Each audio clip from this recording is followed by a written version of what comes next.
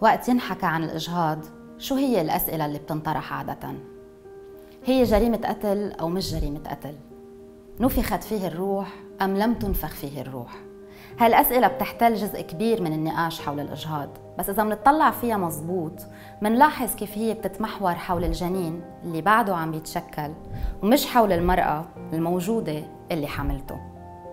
بينما الأسئلة اللي لازم تنطرح: المرأة بدها الحمل أو ما بدها الحمل؟ مستعدة تجيب الخامس والسادس وعارفة حالها رح تفلس هي وزوجها أو يمكن رح يطلقها أو مش مستعدة؟ عندها دعم كأم عزبة أو ما عندها دعم كأم عزبة؟ منحترم إرادتها أو ما منحترم إرادتها؟ عقد ما المرأة موجودة بصلب هالقضية، عقد ما هي كمان مغيبة ومسلوبة القرار ومسلوبة الإرادة، بدليل أنه المجتمعات والقوانين بعدها بكتير من البلدان بتجرم المرأة اللي بتأجهض وكل مين ساهم بإجهاضها.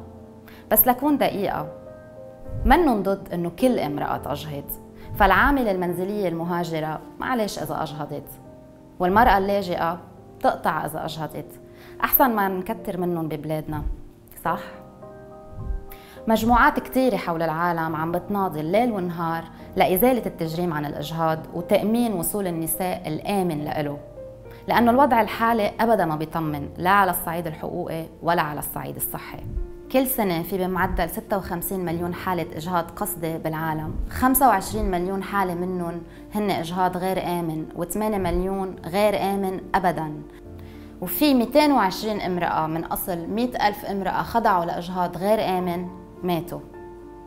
وهالإجهاض غير الآمن أيضاً عم بشكل نسبة بتوصل ل 13% من معدل وفيات الأمومة.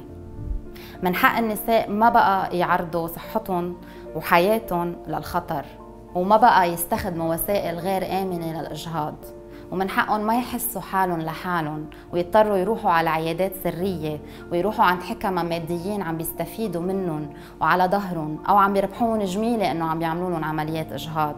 وكمان من حقهم ما يلجأوا لتعليقة الثياب وإبرة الخياطة الكبيرة ولخلطة الكمون والعسل والنعناع البري والبقدونس وطنجرة البصل المغلي والقفز بقوة والضرب على البطن، لأن ببساطة الأمومة ما بتنفرض.